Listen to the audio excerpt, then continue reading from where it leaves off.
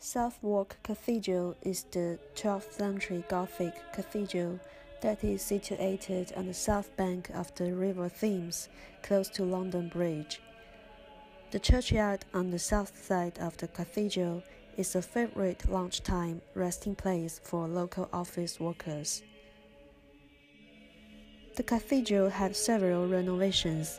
The latest one was done by the architect George Gwilt in 1820.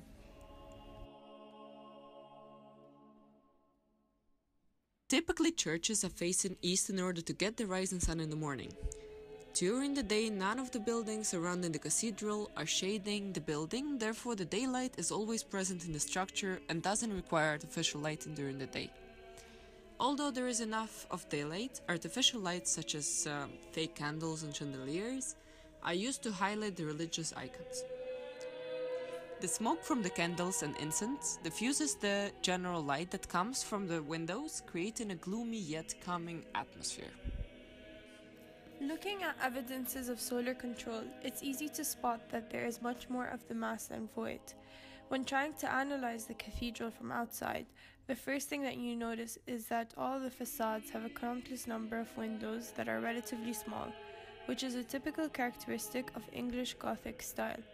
The positioning of the windows is a way of controlling the direction of light during the day.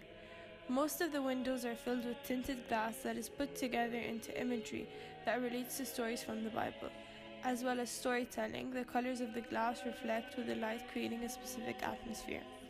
The biggest window doesn't have any stained glass in it and is positioned next to the altar in order to give a direct light during the Sunday service.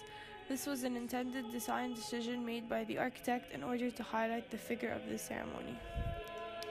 All the modern elements, such as the south entrance of the cathedral, are affecting the light condition in the space, as the materials used are lightweight and translucent.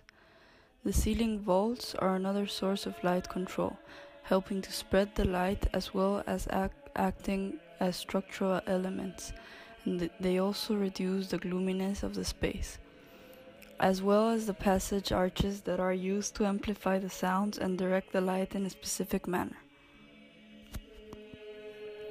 Interesting fact, limestone was used in an economical way during the restoration.